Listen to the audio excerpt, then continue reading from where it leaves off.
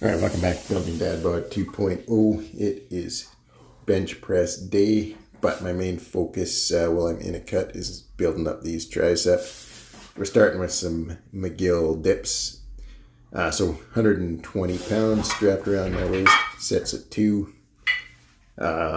Probably do next week at 120 pounds as well. As you can see here, they're smooth, but they're on the verge of getting slow, which is what we don't want. We want to be fast. So now we take the weight off after 6 sets. So that was my first set, my last set. Now show you how fast it is once you go back to body weight. Boom. One more. There we go. Second rep was insanely fast. We're going to do one more set here. So I did 3 sets total body weight. Want to leave off with the nervous system remembering the speed.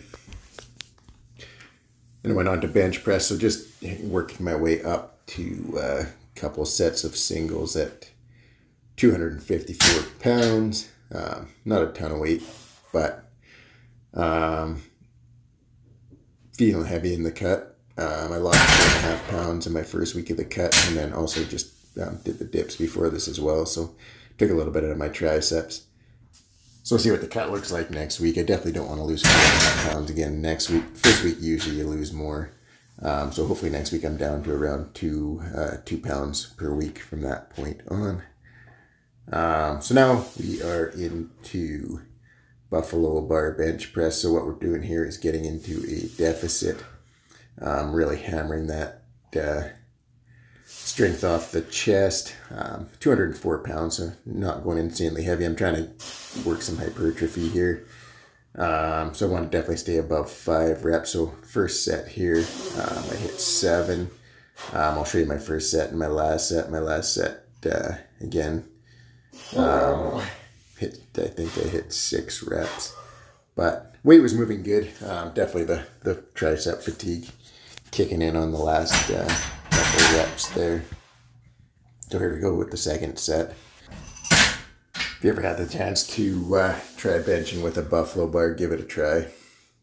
That first bit off your chest will be insanely weak at the start if you're not used to benching in a deficit. But the cool thing is it comes pretty fast. That's what I attribute a lot of why my bench press, when I'm shooting up for the 300-pound bench press, it moves well off my chest because I did a lot of buffalo bar bench press leading up to my strength phase there.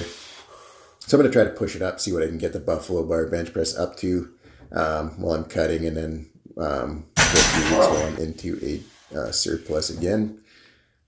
So after the 3 sets buffalo bar bench press, finished off the workout with some banded pull-aparts and superset that with some cable flies for the upper chest. So just a good chance when I'm doing the banded pull-ups, you can see, have a look at how the upper back is looking, how the shoulders are looking while I'm cutting here. You can see start to get definition really fast in the shoulders and the upper back. Shoulders, upper back, triceps are all coming along good. You can see down at the bottom there, still got to lose some fat around the waist. The love handles are showing pretty good there. We'll see how the stomach and the chest look in another few weeks here. I don't recommend anybody ever gets up to 30% body fat. I did that. Now I'm always going to have loose skin, which is not ideal if you're super worried about aesthetics. Thanks for watching. Have a great night.